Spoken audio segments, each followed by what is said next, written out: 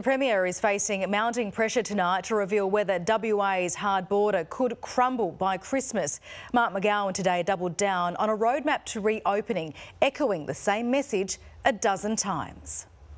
The Premier is stuck on repeat. We'll continue to take the advice of the Chief Health Officer on all these matters. The Chief Health Officer provides us with advice, we'll act upon his advice and we'll take his advice. What's key is the advice the Chief Health Officer provides us. As he provides us with further advice, we will consider and act upon it. Tourism Council polling shows 70% of people now support a roadmap for reopening WA by Christmas. There's lots of polls around on various issues. I generally don't comment on them. So as the rest of the nation, including Victoria, plan for reunification and travel options, WA continues to go it alone, leaving separated families without any idea of when they'll meet face to face, and our tourism industry anxious about a lack of direction.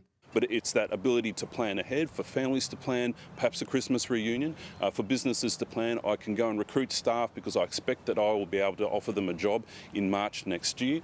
He said $2.4 billion had already been lost in his industry this year, on average $200 million per month. The uncertainty risking 20,000 jobs. But fortunately, the case numbers in Victoria are going down. I'm pleased that they are getting into a very strong position. And obviously there are all sorts of things that the Chief Health Officer takes into account. Dr Andy Robertson is due to update his Borders advice tomorrow after recent garbled messaging about travel bubbles that caused the Premier some pain. But two of his senior ministers having no problem staying on message today. And we'll continue to monitor the health advice. We'll continue to provide advice as we get that from the Chief Health Officer. The opposition said the Premier needed a plan.